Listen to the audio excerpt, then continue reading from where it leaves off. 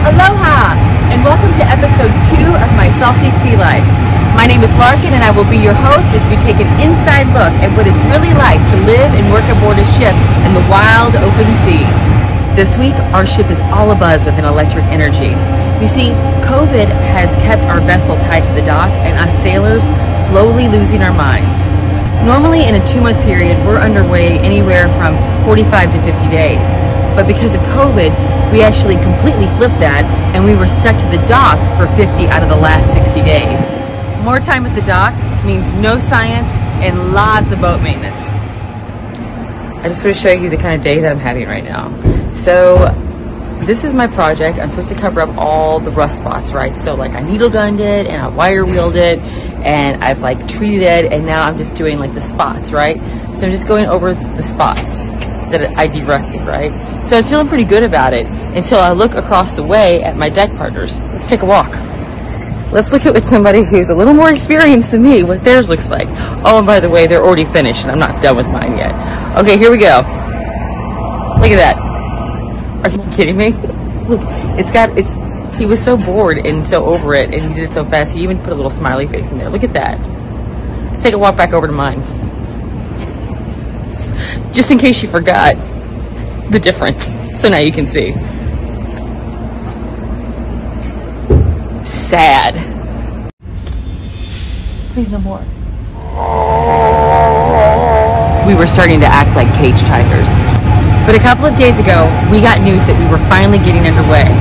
This is what happened when I found out. Guess what? What now? Coast Guard gave us the green light. We're going back to the water. What?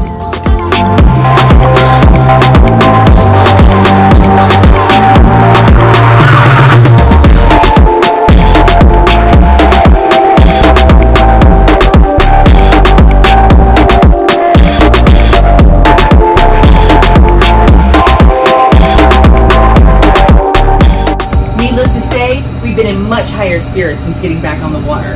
Now it's time to switch gears and answer a question. This week's question comes from Wendy Gilbert. She asked, how do your experiences up north compare to Hawaii?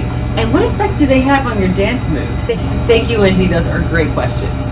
So the major differences between my experiences up north versus the ship that I'm on now is that all of my previous ships, both north and in tropical locations, they've all been passenger vessels, so cruise ships essentially.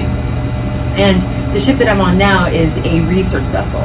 So before daily life revolved around guest experience, whereas now it's all about data collection and trying to make sure the scientists get what they need. One of the coolest jobs on the cruise ships was taking the guests out on skiffs.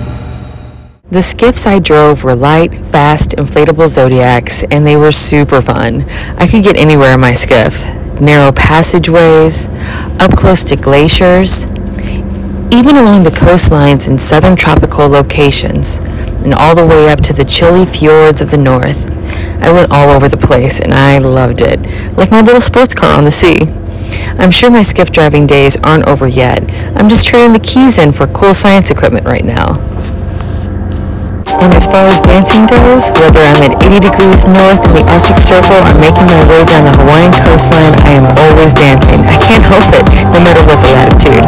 I hope you enjoyed the video, and if you have any questions, please send them below.